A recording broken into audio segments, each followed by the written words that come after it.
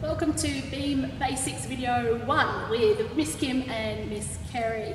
Now, a lot of you guys have got beams at home, which is fantastic. So if you do, use your beam by all means. However, if you don't have a beam, you can still do this class. Be creative. Think about anything that is flat and long that you can use as your beam. Really good option is masking tape. Bit of masking tape along the floor. Even 2 if you want to make your beam wider. You absolutely can do that. You don't need to stick to that tiny little length of tape. But be creative. Find something that you can use to practice your balance. So everything we are doing here can be done on the floor or elevated on a beam. As always, please work at your skill level. Don't feel like you have to do anything that you're not comfortable with yet. And at the same time, if you're feeling really comfortable and you're having a really great day, go for it. Take some of the harder options where you feel it's suitable. Before we get started, we want to make sure we go through our 5 S's. So our first one is sanitize always. We want to put a little bit of sanitizer on our hands, give it a good rub in all around our fingers, our wrists, our hands. Next up is space, so we want to make sure we have plenty of clear space around us so that we're not going to kick any furniture or run into any walls. Safety first at all times. Stick to your level of skill and, as I said, make sure you've got plenty of space around you. Sensible, we want to make sure we're not being silly, we want to follow our instructions and stick to what we can do. Finally is our soft surface. So at home, obviously, you're not going to have the mats that we have here at the gym, so we're going to makeshift something for you. You can use some quilts, some blankets, some pillows, some cushions, a spare mattress. We just don't want to be doing our gymnastics on a hard surface like tiles or brick or concrete. Once you've done your 5S check, it's ready to get started. Let's start by getting warmed up. So we're going to go continuously from one exercise to the next. Miss Kim's going to show you it one time through, but then we want you guys to pause and repeat it 3 times, please. So let's get started with our star jumps or jumping jacks. And we're going to do 10 of them. Off you go, Miss Kim. So we want to get our heart rate up, start to warm up particularly our feet, our calves, our ankles when we're doing our beam work. Then we're going to go into our straight jumps. We're going to do 10 of those. Feet together, squeezing your bottom. Nice straight arms, no party arms. And we're going to do our arm circles, so 10 forwards and 10 backwards. Remember, with our arm circles, we want to keep our arms really straight. We want to rotate all the way through, so get those shoulder blades lifting and moving, so we're not just throwing our wrists around, it's the whole arms. That's it. Now, as you get warmer, your circles will get bigger. Don't rush your circles. Make sure you're taking your time to get really warm and stretched out. After this, we're going straight to our calf raises, so our feet will need to be together. Hands on your hips. If you've got a wall nearby, that's fine, you can hold on to that. And we're going to go up and down, and again, we don't want to rush it. So up and hold, down, up and hold, down. Really important, particularly on the beam, that our calves are nice and strong, nice and warmed up. We do spend a lot of time up on our toes. Then we're going to go to our hip circles, so hands on hips, and you're going to try and draw a circle with your knee. So, working on our balance here, we're going to do 10 on each leg. So already we're starting to get the ankle nice and warm, ready for the stability work that we need to do for beam. That's it. So Miss Kim's doing the right thing. She's got her eyes focused very strongly on something on the floor.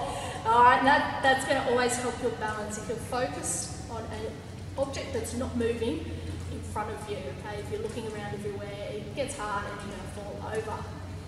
When you're doing your hip circles, it's always good to feel out which side feels better, which side feels looser, if there's any tightness in there. If your balance is worse on one side as well, it's just got something good to know. Good job. So we want to do 10 of these, 6 each side, and as I said, pause the video, go back to the start, do everything again. So by the end, you'll have done 30 reps of everything and you should feel nice and warm, ready to go. Welcome to Beam Basics number 1. So this video is suitable for rec, for kinder gym, also for foundation foundations. Okay, so just because we start to do more advanced skills in foundations and levels doesn't mean we don't need to go back to basics every now and then. Particularly at the moment where we don't have the big beams at home, we don't have a coach to help us with those harder skills. This is a perfect time to refine the basics. Yep. Alright, improve your strength, improve your balance, all of these things so that when the gyms are back open again, we can come back in, it does make it a lot easier to start upskilling again. So we're going to start with our rows. Now we know how much you all love doing rows at the start of your class, but look at your Simone Biles of the world, okay? You cannot tell me she does not do rows every single day. It's very important to repeat our basics over and over again. So let's get started. Now we remember our aeroplane arms. If we're in kinder gym, we still call them aeroplane arms. However, we also call them finish. Okay, so if we ever say to you, arms in finish, straight away we're talking about our arms are out nice and wide. They're slightly higher than shoulders. Okay, and we do our lovely gymnastics hands where we take our thumbs, turn them to the back. Okay, this engages the shoulder muscles a lot more. It looks pretty too. When we have our arms out on the beam as well, can you just turn to the front, Miss Beam? Miss Beam. Miss Kim, she will now be known as Miss Beam. Alright, we want to see that tension from the fingertips right through to the shoulder. So we don't want straight, beautiful arms and floppy hands. Okay, we want to engage every muscle that we can, so we reach as if we're trying to stretch out and touch the walls. Let's get started with our rows. So arms are in finish. We're going to start with walking forwards and our feet are flat. So remember, we still want to tap that beam. See, we need to practice. So we still want to tap the beam as we step so that we don't need to look down. Our eyes should be looking forward all the time. So find a spot on the wall where you're walking to keep that eye gaze focused and take it back again. That's it. So keep those legs nice and straight, pointing our toes, nice straight arms, always engaged through the core, through our belly. Now Miss Kim's not going to turn around. She's going to walk backwards. Our second row is backwards. So again, pointing toes straight, legs. We want to tap the beam behind us. This is how we know where the beam is before we step. If we just step our foot straight back, we might not know that the beam is right there. We might step off the side of the beam. So we want to always tap our foot behind first so that we can feel the beam. That's it. And we know where the end of the beam is because we can't feel it anymore. Alright, turn around and backward walk again for me. And when you're walking along the beam, if you're wobbly, if you're feeling off balance, that's okay. Okay, that is absolutely okay. This is how we improve our balance. Big tip, breathe. We always hold our breath when we're working hard on something. So when we're working hard in strength and in balance, we tend to hold our breath. So just like to do that. Okay, let's do some sideway walking. So we're in our star shape, but where our arms are in finish at that slight elevation. Again, tap the beam as we step. Now we want to see if we can keep our hips open facing to the front. We don't want our hips to turn out to the side. Eyes forward, focusing our attention on the wall in front, not down on the floor. We don't want to be looking down. And back again, please, Miss Kim. That's it. We want to keep a nice long spine, neutral spine we call it, where the back is straight right the way up to the crown of the head. Our next row is our forward kicks. So we want our arms in finish. And step, kick, step, kick. Pointing our toes. So can we all make a real effort to focus on pointing our toes in our kicks? Because this looks much nicer than this. That's it. It also helps to engage more of the muscles in your legs. Strengthens your calves, which is super important on the beam. Alright, next we're going to do our back kicks. Now the back kicks can be a little bit tricky because you have to really think about it. Alright, so you need to switch your brain on a little bit. We kick, then step. Kick, then step. That's the way. So again, we're tapping, make sure we know where the beam is, where the end of the beam is. Now you notice when Miss Kim is walking, she's not leaning forward as she kicks. Okay, we want you guys to keep your chest up, keep it nice and open. Alright, and back again please, Miss Kim. So you can see she's staying up. We're not worried about how high you're kicking. Okay? This is the beginning stage of learning to kick on the beam. So we're not concerned about how high that leg is. We are concerned about your chest staying up, stay nice and open and maintaining your balance. Next up is our side kicks. Our side kicks are those tricky, funny little ones that often you'll find yourself overbalancing on because we're taking the leg away from the midline of the body. So our arms are out and finish, our belly is switched on, and we're kicking out to the side. Okay, we want to see those pointy toes, and we're trying to go straight out to the side. We're trying not to circle our leg around. We just want to go out and back in again. If you want to challenge, you can try doing those and stepping backwards. You can do side kicks backward and walking. So there's variations that you can do to challenge yourself, depending on how you're feeling today, what sort of level you're up to. Beautiful, and that is our rows. Looking at some of our beam skills, so these are our base skills for development for rec, again kinder gym, and our foundations, and even our level skills. Alright, we're going to start with our releve, walking forward. So releve simply means up on our toes. So we're up on the balls of our feet. Arms are out and finished, legs nice and straight, and walking along. Now you don't have to always walk forwards, you can try it forwards, backwards, sideways. Up to you, how hard you want to make that. Our next one is our passe steps. So our passes are to prepare us for handstands on the beam. This is the very, very first part of a handstand on the beam. Our passe, we take a step forward, lift our knee.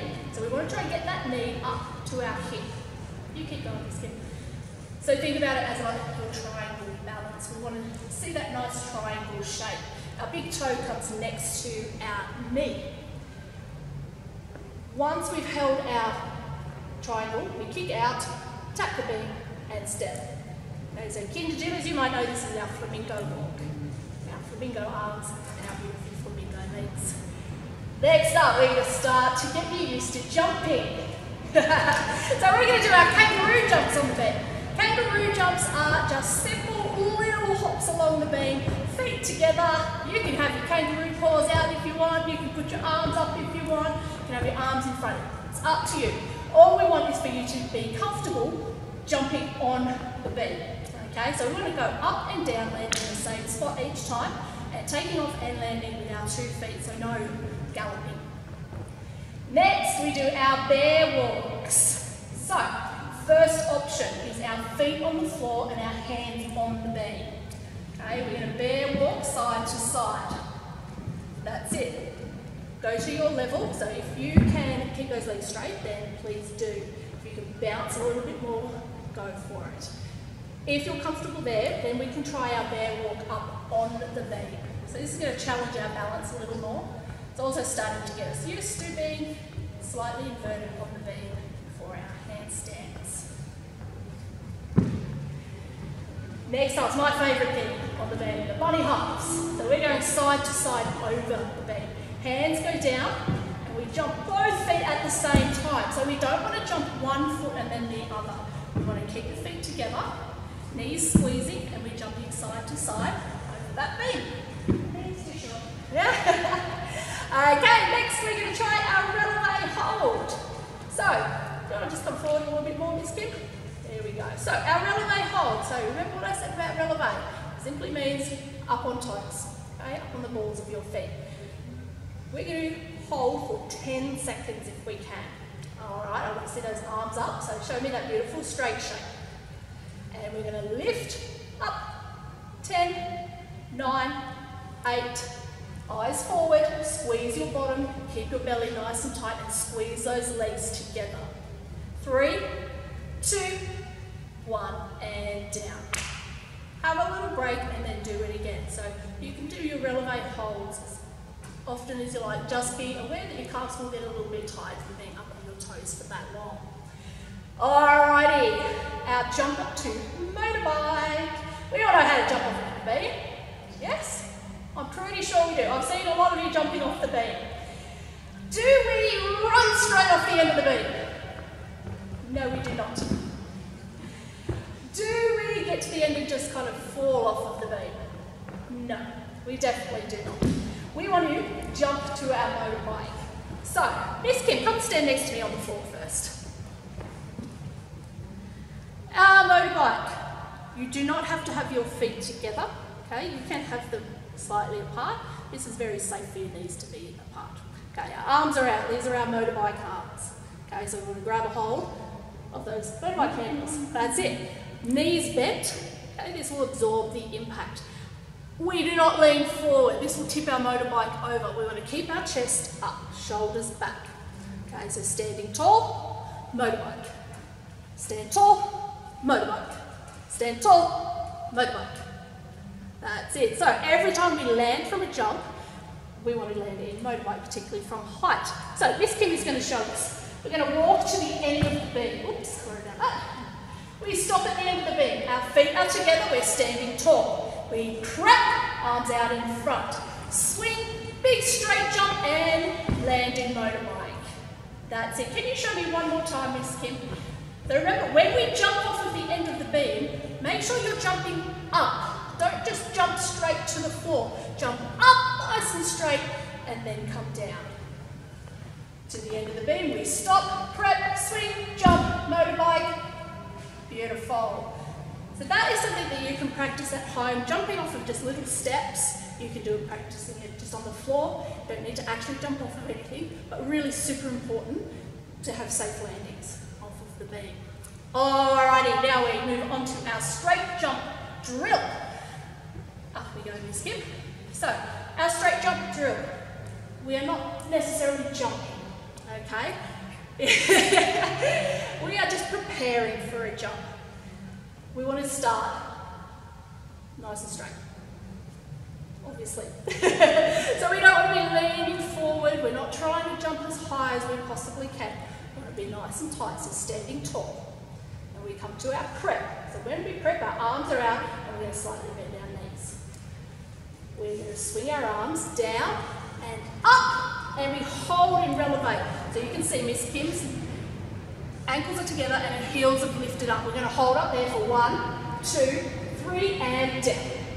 That was doing it twice. That was definitely longer than 3 seconds. So let's try that again. Standing tall, prep, swing, up and hold. 3, 2, 1, and down. Stand tall. So as you can see, Miss Kim's wobbling up there. We all wobble up there when we do our releve holds. Holding is much harder than the actual jump. Moving it onto the jump is not so hard once you feel comfortable being up there. So I want you guys to practice the hold, okay? Don't jump yet.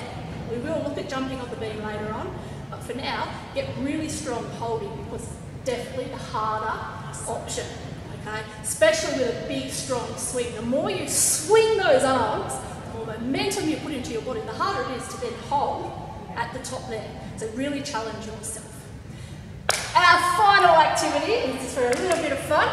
You're going to get yourself a ball and you're going to throw and catch that ball. Now, if you've got somebody else, so mum's here or your sister or brother, they can be throwing it to you. Now, it doesn't mean you have to stay in the same spot. Alright, so I want you to challenge yourself. Don't just throw it straight up and down, straight up and down. That's too easy. Make yourself have to move around on the beam to catch it. Now, you might have to move forward, you might have to move backwards, you might have to go sideways, you might have to jump. You can even get somebody to throw that ball to you as you dismount the beam. So jumping off of the beam, I'm going to throw the ball to Miss Kim and see if she can catch it. So she needs to do her straight jump. Ready? 1, 2, 3. So it's quite hard to time it well, but have a bit of fun with it. You can even be bouncing that ball to yourself if you're by yourself. Yeah. Doesn't matter. Throw it, catch it, pass it under your legs or throw it again. Whatever you want to do, have a bit of fun, but stay on the beam. right, well done everybody. Now it's time for our cool down stretches. Let's start in our straddle position. Big wide legs, reaching for our toes. Let's count to 5. 1, 2, 3, 4, 5. Well done. And the other side. 1, 2, 3, 4, 5. Good job. Hands in the middle. Walk your fingers out as far as you can. This kid's not very flexible, but I'm sure you can get your fingers out a little bit further than I can. Beautiful. All right, into your pike stretch and reaching for your toes. See if you can get your nose down to your knees. Miss Kim needs to do more stretches. Beautiful. All right, now into this position. We want our knee and our ankle on top of each other in a straight line, and we're going to just lean forward and stretch through our hips. Let's count to 5. 1, 2, 3, 4, 5, and changing legs. Other leg out in front. Remember your knee and your ankle are in a straight line, and we're leaning forward. 1, 2, 3, 4, 5. Well done. All right, now for our runners start. We want our foot down on the floor, close to our knee, and our hands down in front, and we're stretching our calf muscle. Our calf muscle is this muscle here, but in this case we're stretching this calf muscle. So pushing down, 5, 4, 3, 2, 1, and changing sides. Remember, keep that heel down, leaning slightly forward. Make sure your knee is close to your heel. 1, 2, 3, 4, 5. Oh, that felt good. All right, hands down, up on your feet. Walk your hands back a little bit and see if you can get your heels down on the ground. Let's count to 5. 1, 2, 3, 4, 5. Oh, well done everybody. See you next time.